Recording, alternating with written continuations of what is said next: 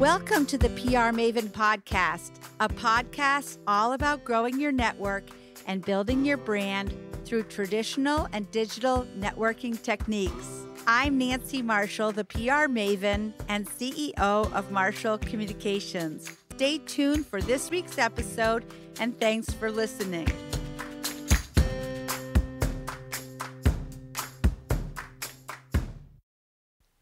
Hello, PR Maven Nation. Welcome to today's episode. I'm Nancy Marshall, the PR Maven, and I've been working in public relations for many decades now, and I have a special interest in personal branding, which is what makes you stand out from everyone else who does the same thing that you do. And we're talking today with somebody who definitely stands out in a crowd. His name is Marty Greif, and he is the president of SiteTuners. Welcome, Marty. Well, thank you, Nancy. Thank you for having me. Well, Marty, I have to give a shout out to Heroic Public Speaking, which is where the two of us actually met last year. And Heroic Public Speaking is this amazing school, I guess you'd call it, or professional development center in Lambertville, New Jersey, where speakers go to fine-tune their craft and to develop keynote speeches or TED Talks or workshops. And both you and I did that, Marty. And now we're presenting our workshops and keynote speeches around the world. Yep, just got back from Romania. So that was an interesting experience. I know. I'm so impressed with how you've been going international. That's great. So Marty, tell us, well, actually, I'm going to tell our listeners a little bit about your impressive background. Marty Greif is a digital marketing expert, author, and renowned international speaker who has captivated audiences worldwide with his transformative strategies. With over 25 years of experience in sales and marketing, he brings an unrivaled level of expertise and a passion for driving revenue growth. Currently serving as president of SiteTuners, Marty is responsible for nurturing partner relationships, creating value for the customer base, and overseeing day-to-day operations for his award-winning digital marketing agency. But his impact extends far beyond his professional achievements. He is a man of compassion and social responsibility, and I have witnessed that myself since meeting him a year ago. He serves as a board member for Vincent House, which is a respected charitable organization dedicated to supporting individuals with mental health challenges. This philanthropic involvement showcases Martin's commitment to making a positive impact on society and creating a better world. So, Marty, tell us about your career and how you got into it in the first place. Okay. Well, I started out as a developer. I used to do real work, and now I talk to people. Yeah, and one night I remember going to a trade show for a trade fair for, looking for employees, and I was a technical person, and these people looked at me and they said, "Oh my God, you know our software, and you can speak to people without drooling on yourself. You should be in marketing." And you're laughing, but I'm dead serious. That was the conversation we had. And the next thing I know, I joined a publicly traded software company. And within a couple of years, I was director of product marketing, running a $120 million piece of their business. And it just exploded from there. So, and it's always been about, with marketing, about the visitor. And that's how it all started. It's looking at what other people need. That's right. When you say the visitor, do you mean the visitor to a website? Well, it's the visitor to a website, but in the old days, it would have been, the person that comes to an in-person seminar, thinking about what they need, or it would have been the people that receive a direct mail piece, or whatever the marketing thing is. Today, though, it's all online. So it's all about your visitors. That's right. Well, I do think that sometimes with technology, we forget that we're dealing with humans. And, it's all about how you make people feel ultimately. You want to make people feel good and valued and respected. And a website needs to do that also, respect individuals. Oh, absolutely. You know what we say, and we joke around about this, but however you treat people in person, which hopefully is in a good way, but however you treat people in person is how you should treat them on the website. People buy from people they know, like, and trust. And if you are not focusing on the visitor, um, guess what? You're not going to achieve success on That's right. people. And people want to be recognized as individuals also. And people are different. So the more you can get to know them, the more they're likely to like and trust you. Oh, absolutely. And some of us, like me, are more different than other people, but it's okay. I'm kind of different too, Marty. That might be why we like each other. It could be. Could be. So, conversion rate optimization. How did you get involved with it, and what is it exactly? So conversion rate optimization is basically making sure that all of your touch points that you have with your potential clients and or website visitors are persuasive. And there's a number of ways to do that. Um, but think of us, generally as the online persuasion people. We get people to take more. They buy more. They subscribe to things. They become leads. Whatever it is the website wants people to do, we make that more persuasive. The way I get started in this is a friend of mine founded SiteTuners, and oh, it's got to be about 12 years ago that he called me and he said, "Marty, could you come join us?" I was retired at the time, and he said, "Could you come join us? I'd like you to be our VP of sales and the adult in charge." And I thought that was really funny, and so I joined them. He wasn't joking. I actually had to be the adult in charge. I'm like, oh my God, are you kidding me? And but it was great. I wound up loving what I was doing, and we wound up. I guess it was in 2019. He and the other founder decided they wanted to do other things, so I bought the company. I just, I was like, yeah, I like this. I want to keep doing this. And so we've grown it and it's been a blast. So how did I get there? I got there, kind of by accident, but I was already a marketing professional and a friend said, help. So Yeah.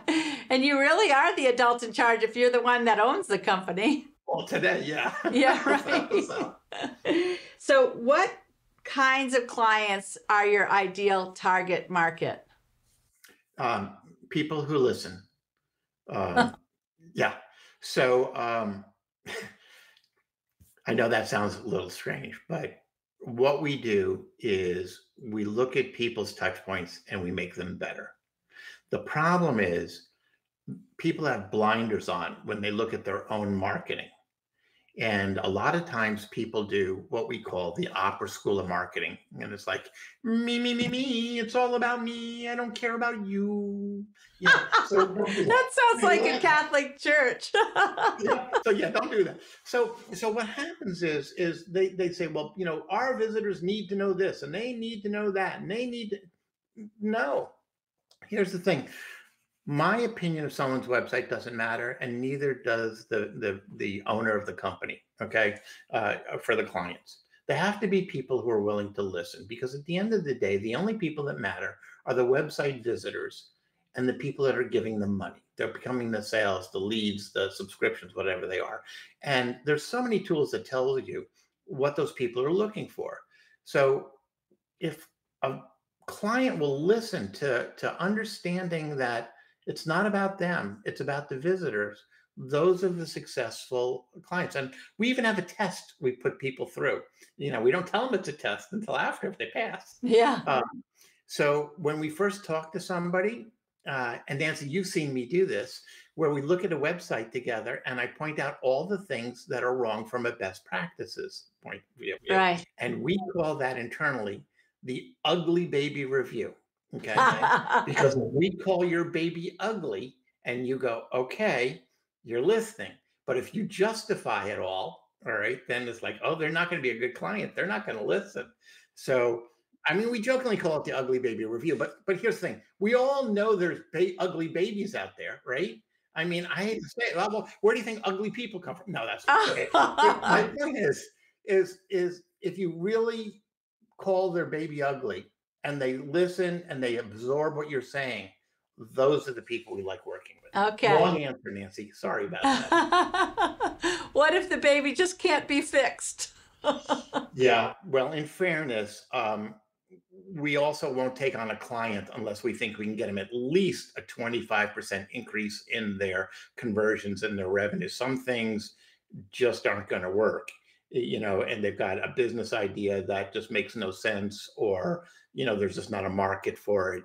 I mean, we can't work magic if there's not really a market for something, right? Right. And I've seen you do analysis of sites and things such as having the telephone number in the upper right-hand corner where people's eyes tend to go first. Yeah. And then something called a trust bar. Do you want to talk about what a trust bar is? Sure. So let's talk about the phone number first. Okay. Just so, because everyone always gets nervous when they hear they have to put their phone number up on a website. Real companies have their phone number on the desktop in the top right-hand corner, and on mobile, it's the click to call icon. Okay. Right. It increases the phone calls. I will not argue that. It does increase your phone calls, but it absolutely increases the conversion rate for sales, subscriptions, and leads much greater than it does phone calls. Right. So having said that, and we've tested this literally it's got to be dozens and dozens of countries around the world, and it always comes to be the case. So for those of you listening, if you think it's painful to put the phone number up there because you can't answer the phone, have it go to a voicemail system where you give them lots of love when they get there. Thank you for calling, the PR Maven. We're so happy you're, and give them some value in it. All right. Don't be like the cable company, like, for one, press one for this, press two to be annoyed, press three to bang your head against. Don't do that. Okay. So give them some love. So phone number is important. It is a trust symbol. Nancy is also talking about the trust bar. Wherever you have a call to action of something you want someone to do, have trust underneath it. And a trust bar could be anything from a trust statement like join thousands of customers worldwide, over 10 million products shipped. It could be reviews. It could be Better Business Bureau logos, all sorts of different things that show that you are a trustworthy company. Wherever you've got a call to action, you want to have some trust. And then when you go further on a page, you have other trust, because you don't want to repeat the same trust over and over again because they'll get bored of it. So I'm just laughing because I'm going back to the ugly baby. Could you say, oh, my mother says I'm beautiful? Sorry. Yeah. Yeah. We have some interesting conversations with people, let me tell you. Yeah. But no, recently I built a new website for prmaven.com, and I encourage everyone to take a look. And I put a bar of logos, all of the logos for the organizations that I'm a member of, like the Women's Presidents Organization and the Chamber of Commerce and other trustworthy organizations, to show that the PR Maven is part of a larger network of trustworthy organizations. So Yep. I thank you for that idea. Yeah, I know. There's all sorts of trust, and that's a great example of a trust bar. It's not just you, but you're recognized by real organizations. You could also put logos of companies you've worked with. I mean, all of that works. Yeah, very good. And client testimonials as well. Absolutely. Right, Absolutely. exactly. And reviews, the numbers, 5-star reviews, all of that good stuff. So, Marty, is there one thing that you've learned over the years that could be a game changer for our listeners? Oh yeah, absolutely. And for those of you listening, let me apologize about what I'm going to say in advance. Okay. Um, I'm actually a selfish person. I'm self-centered. I think about myself first. And the reason for that is I'm an animal. Okay. And so are you. You are all animals. Every single listener is an animal. And because of that, we have these animal instincts that helped us survive when had our ancestors who were cavemen. And so if you take yourselves away from being selfish and you think about the other person, that will come through in all your interactions. And Nancy and I have talked about this. So, very simple way to solve this. I'll give you two things you can do right away that have almost nothing to do with your website and have everything to do with your website. The first thing is go read Dale Carnegie's How to Win Friends and Influence People and read it twice a year and practice what's in it. All right, that's the easy thing to do. And yet for some people, it's hard. The other thing that's really hard to do, but will make a difference in your life is talk to strangers, which Nancy is really good at. All right. Talk to strangers, learn about them. And here's the hard part. Don't use the word I. Because if you don't use the word I, what happens is you have to think about them. So instead, well, I have experience doing that. Instead, I have experience doing that. You would say something like, that's interesting. That's interesting experience. Tell me more about your experience doing that. I can relate it to mine a little bit, but tell me about yours. Oh my God, now we're talking about the other person. I will tell you that if you do this, this will make you, heck, it'll make you a better person. It'll make you more interesting. It'll make you the person that people want to talk to, and it'll make you more successful in business. It'll make you better with your employees, with your boss, whoever you're working with. And when it becomes a habit, you will start to do that on your website. And when you do those things on your website, people will give you money. Yes, because they need to know, like, and trust you to do business with you.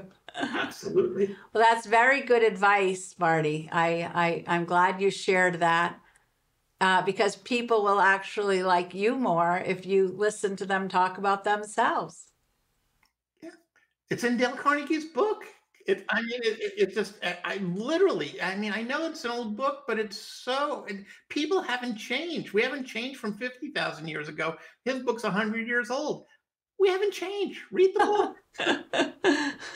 Well, Dale Carnegie didn't have email or texting or all the methods that we now use to connect, but he knew how to connect with people face to face, right? Yeah, but what's interesting is emails and your website and texting, we've gotten lazy. And so all of our bad animal traits come through in email and text and so on. And it's just awful.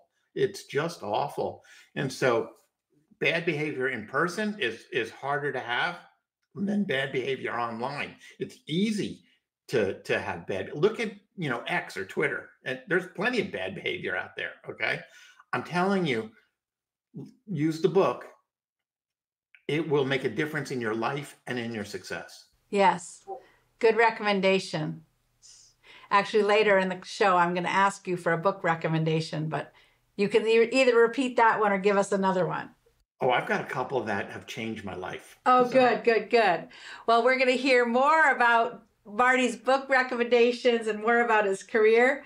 But first, I want to remind our listeners that you can get the first chapter of my book, Grow Your Audience, Grow Your Brand, by going to prmaven.com/giveaway and sign up, and we'll send you the first chapter. And now we're going to hear from our friends at Sprague and Curtis Real Estate, and then we'll be back with more from Marty Greif. Sprague & Curtis is a locally owned real estate company. We're primarily focused in central Maine. I got excited about Nancy's book because she's so well known in the area for her marketing and branding techniques, and we're always looking to expand and learn and grow, and so a lot of us here at the office decided that we wanted to read her book and learn some new techniques. It benefits Sprague & Curtis to have a large brand and audience because there can often be multiple years between transactions with clients, so it's important to network with them and stay in touch with them in those in-between periods. And this book really helped us learn some techniques and methods to continue to do that. We organized a small book group with Nancy's book with brokers in our office this winter to share information and remind ourselves how important it is to always be working on our network and continually reaching out to our customers. Platforms like social media are important in expanding your business, but equally as important are handwritten notes, cards, letters. She inspired me to send her a note of appreciation, just thanking her for the book and her insight. In reading Nancy's book, I was excited to look to continue to grow our brand and our audience. I think she does a great job of motivating us. Nancy's book really helped me learn a few things in marketing and branding and how important it is to stay on top of reaching out to clients periodically, staying top of mind, providing useful information, and really telling our story as a company.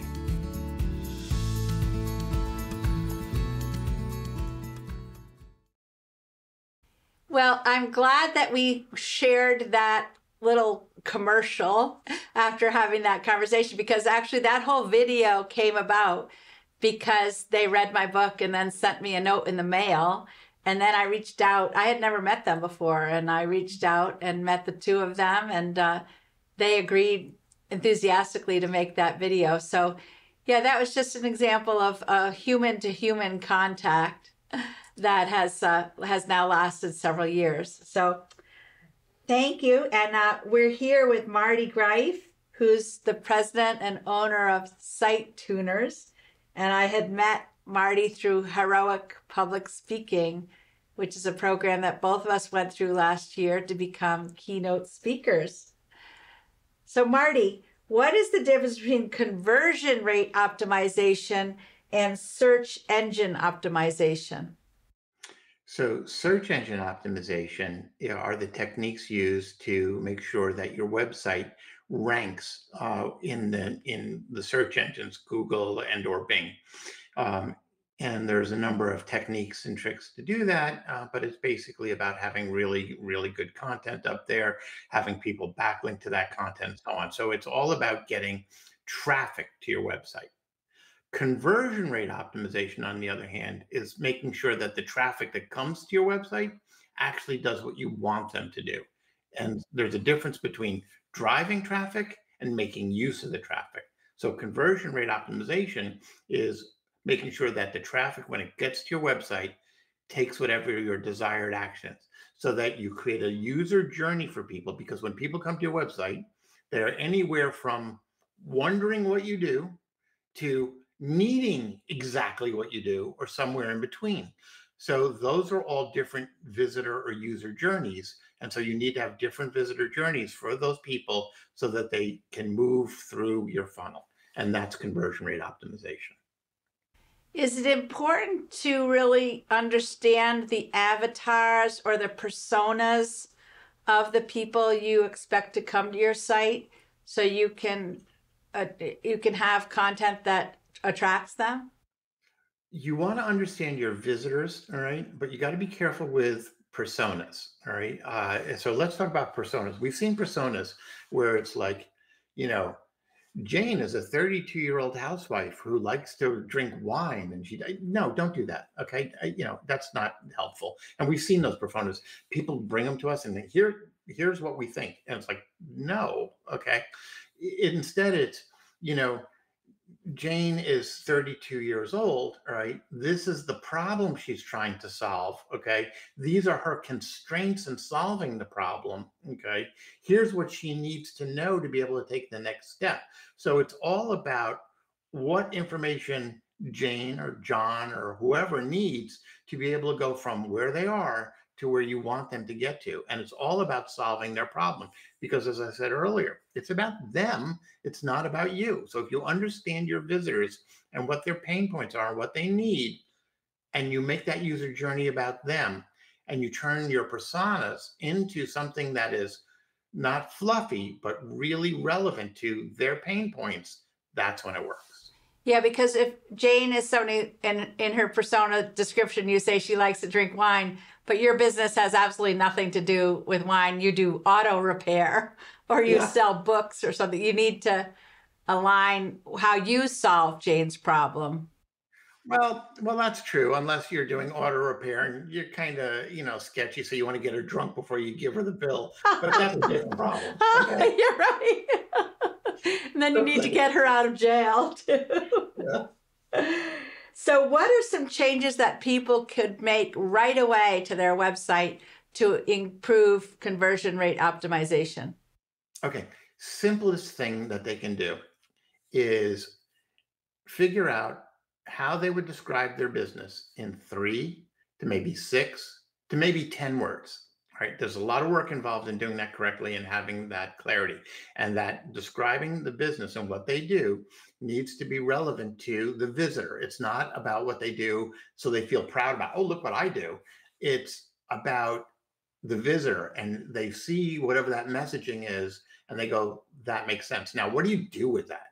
So there's a little bit of work there. But once you do that, that messaging goes on underneath either your logo up in the top of your website, or right next to your logo, or it's a bar right under your logo. And the reason you do that is because you have no control over what page somebody lands on from an SEO or an organic perspective. They may land on your About Us page, a blog page, a product page, a service page. You have no idea where they're going to wind up. It's not like paid ads where you direct them somewhere. So from an SEO perspective, if you have that in the top, it will be on every single page. So no matter what page they land on, they will know what it is your company does in a way that relates to what their need is, and solves a whole host of problems. Right. Yeah. I've heard about the concept of, solving what keeps them awake at night. Yes. To help Yes. them sleep through the night. So, I mean, think of it this way. When someone lands on a website, they ask themselves 3 questions. Am I in the right place? How do I feel about this site? And what am I supposed to do here? Well, that am I in the right place question is somewhat dependent upon the upstream messaging. But if they land on the website and they're confused, they're going to leave. All right. And here's the other thing. Before somebody comes to your website, you don't know if they're in a happy place. They're like, yay, it's all good. Or they just had a fight with their spouse, or the dog peed on the rug, or they just had a fight with God, or they stubbed their toe. You have no idea what they're going on. And every time you make them think, you're using up a little bit more of that patience. So don't make them think. Make it easy for them to know who you are, what you do, and why it's important to them. What if your website looks really archaic? I mean, if your site gives off the vibe that you had built it 20 years ago, does that turn people off? Oh, yeah. Now here, I will tell you something interesting, though, that this is going to be counterintuitive. So it can't look old and dated, but it doesn't have to be pretty. You design for the audience. So when we design like a fashion site, oh, it's pretty. But we once designed a site for people selling industrial generators. These were $300,000 industrial generators. And our audience was basically fat old men sitting in a windowless office in a warehouse. They don't care about foo-foo and pretty. They just want the generator, right? So we designed a site that was, well, honestly, a little ugly, but it was designed for the visitor. I'm joking about fat old men, but my point being, you design for the visitor, right? And so it doesn't have to be beautiful. It has to be relevant to the visitor, but it can't look old. Right. Yeah, exactly. I mean, I think so many of us who spend a lot of time online, we can tell whether a website is modern or not immediately. Oh, yeah. Immediately. Yeah, immediately. Can you give us an example of a success story, a client that you've helped produce amazing results for? Sure. We have a client, they're based out of Atlanta, Georgia, Naraju. They sell skincare and hair care products for African American. And so that's their target audience. When we first looked at their website, I thought it was a blog. I didn't even know it was an e-commerce site. And this is on our website as one of our case studies. So we changed it and focused it on the visitor, and we increased their conversion rate by 277%. Okay. Because instead of making it all about them, we made it all about the visitor. We made it easy for them to navigate. And the whole case study is up on the website. Now, in fairness, what they came to us looked old, outdated, needed help, right?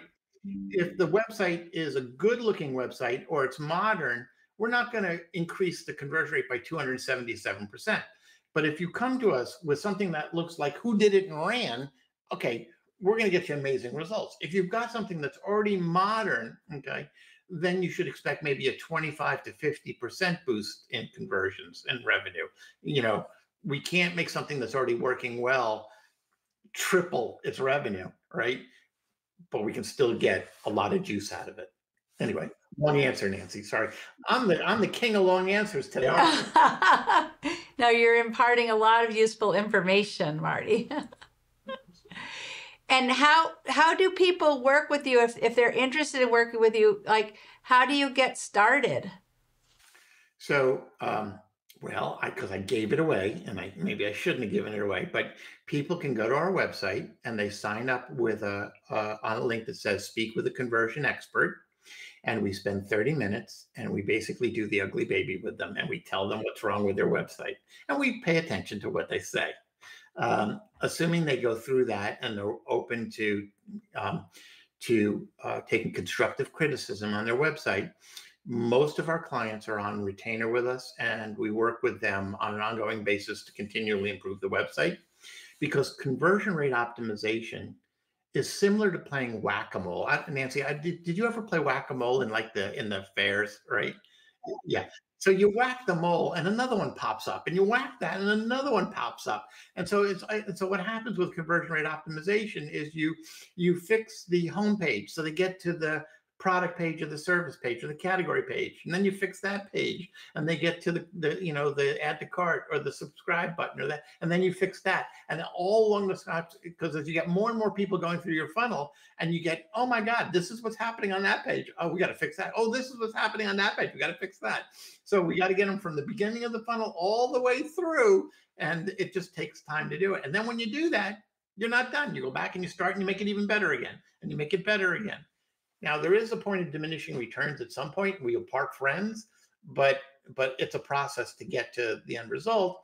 And we found, as crazy as this sounds, just by fixing people's homepage as a starting point, it immediately increases their conversion rate and revenue. And then we work on the interior pages. Yeah. Well, I do think that those of us who started our careers in the day and age of print, where you created a brochure and you printed it, and there, good, got our brochure. It's hard to then update your mentality to the fact that a website gives you feedback every single day. You can see how people are engaging with your site, whether they're moving from one page to another, or whether they're coming to the homepage and immediately leaving. So I think you need to look at a website as if it's like a focus group that you're having every day, and pay attention to how people are engaging with your site. Absolutely. I'm gonna go back to something that reminds me of, this was years and years ago, pre-internet. We were doing an in-person seminar series, and our products were called like the Architect and things like that. And we sent out a direct mail piece in a tube. It was a blueprint, and in the blueprint was a big corner office, and it said, "Your future office when you use our products." Okay. Yeah.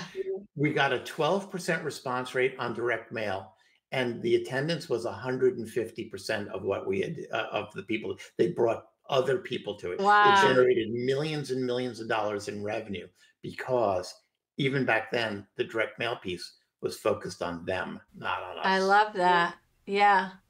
Yeah, and sometimes there is a place and a time for direct mail, even in this day and age, right? Absolutely. Yeah. Yeah. So, Marty, is there a book, an app, or a podcast that you have found helpful in your career and life, and why? You mean besides your podcast? Yes, exactly. Besides the PR Maven podcast. Okay, just checking. All right. So obviously, I already talked about Dale Carnegie's How to Win Friends and Influence People, right, which is a mainstay. The next book I'm going to talk about is probably bizarre.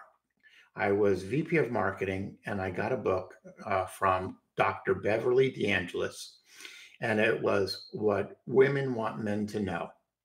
And it's thick. It's a big book.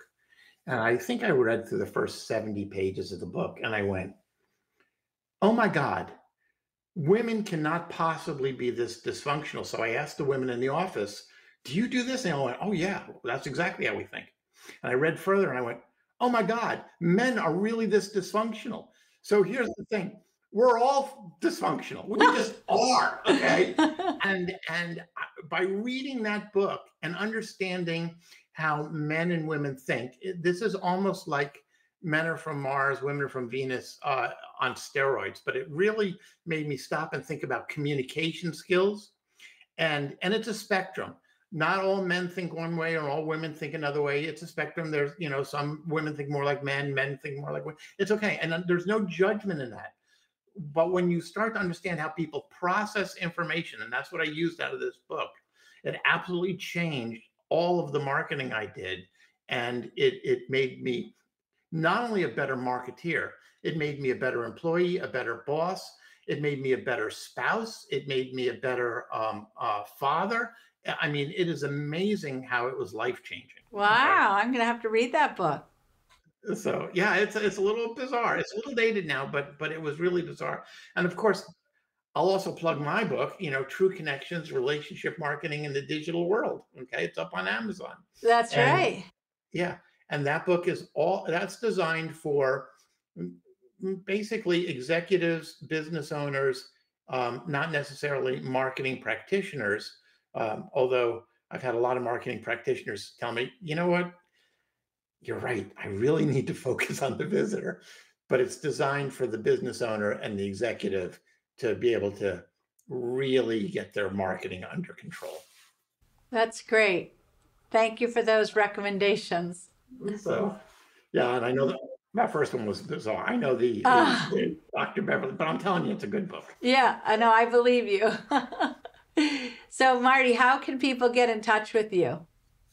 The easiest way is to go to our website and book a meeting with one of our experts, or they can email me directly if they'd like. And my email address is marty@SiteTuners.com. I do get a little overwhelmed with emails, so I will get back to you. It just may take a little while. My apologies, but I do answer all my emails. So I know you're very responsive. You always respond to me promptly. I appreciate that. Well, yeah, but that's because it's you, Nancy. Who wouldn't respond to you immediately? Come on. Thank you. So thank you, Marty. This has been a lot of fun. I'm so glad we were able to connect again. I look forward to meeting again soon, hopefully. And I know that our listeners in PR Maven Nation enjoyed our conversation as well. So if anyone in PR Maven Nation has other questions or topics that they'd like to hear about, you can feel free to email me at nancy@prmaven.com. And please check out our newly updated website with the recommendations that Marty gave me at prmaven.com. And I hope you all have a great day, PR Maven Nation.